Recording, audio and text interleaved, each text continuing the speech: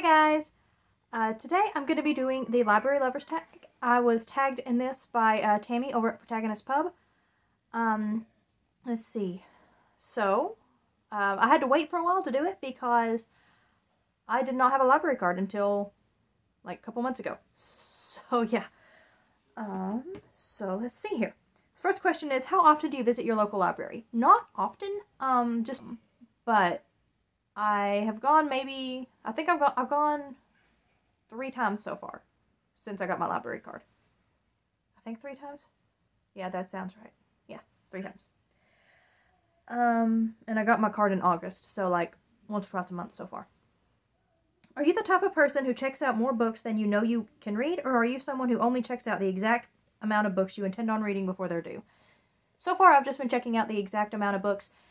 The first time I went, I was like collecting all of these books, and I was like, oh, this is interesting to me. I want to read this one. I want to read this one. And I was like, Morgan, these books will be here. You can come back later and get more. It's fine.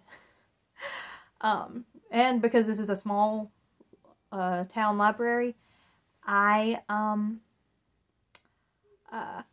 not going to be a lot of stock of Christian books coming in, I wouldn't think. The baby's in another room with my husband, but you might be able to hear him anyways.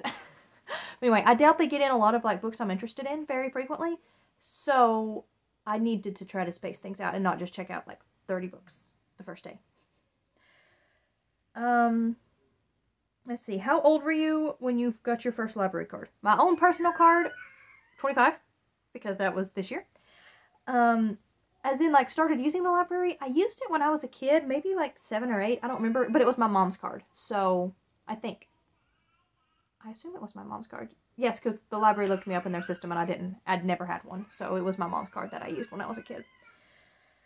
Do you go to the library looking for a particular book, or do you check out anything that piques your interest? It depends. Usually I am just looking at whatever. So far, again, I've only been 3 times. First time was the Keep Me in Suspense readathon, and so I checked out I think I checked out only suspense books. Second time, I was still in this Keep Me in Suspense readathon, so I was still checking out only those books, but I had called and reserved a book. Or not called, like, online. They have a website where you can just click reserve a book or whatever, and they'll put it behind the desk for you and you pick it up later. So I did have to go get that one. I have looked for books that they don't have. I don't know if that counts.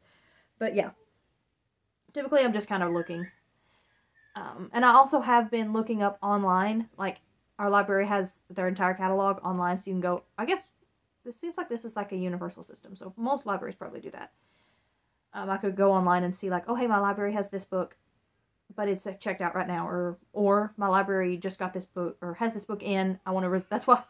The book that I reserved was In This Moment by Gabrielle Meyer, and I know that, like, I don't, knowing that series is as popular as it is, I was like, I don't know if it's going to be that popular in this small town, but I know it wasn't there the first time I went to look, because I think I would have noticed that book, because I really wanted to read books 2 and 3, because I didn't have them yet. I just had book 1, and so I was like, oh, reserve. As soon as I saw that one was available, I was like, yep, taking that one. I want to have that. Yeah. Let's see. Do you use your library to check out just books, or do you also check out DVDs, audiobooks, etc.? So far, physically, all I've checked out is books. We will probably wind up getting movies and stuff, especially once the baby gets a little older. But for right now, he's so small, I don't want him watching too much TV anyways. We're trying to economize our life, and therefore, canceling a lot of stuff that we don't need, things like that, so yeah. However, I do check out Libby. I love Libby. Just found it, again, because I just got a library card, but already, I don't know, it'd be embarrassing to tell you how many books I have read and listened to through Libby, because I love it so much. I've not even opened my Kindle app, other than, to check a notification or whatever, for several weeks now, because I've just had Libby, and in my head, those books I have to send back. My Kindle books are going to be there forever. These books have to go back somewhere. Yeah, so I've checked out audiobooks through Libby, and I have checked out ebooks through Libby. From what middle grade section of your library do you check out a majority of your books? YA, middle grade, adult, nonfiction? Adult fiction, my library actually just has fiction generally, almost all genres. I think Western is separated out, weirdly enough. And, like, when I say Western, I don't mean, like, Mary Connolly is one of the authors, like, you know, Western romance, I think, is not included in that. Those are included in general fiction. Western, if that is its own genre, I did not look at those shelves at all, but if that is the fiction Westerns, it's just, like, Louis L'Amour kind of stuff, I think. Like I said, I've not checked that out. But,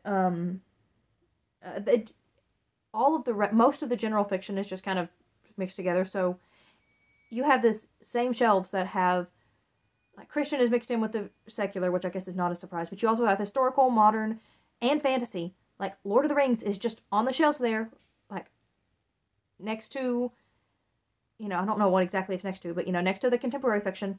It's just, like, weird. And I wish they had a different system.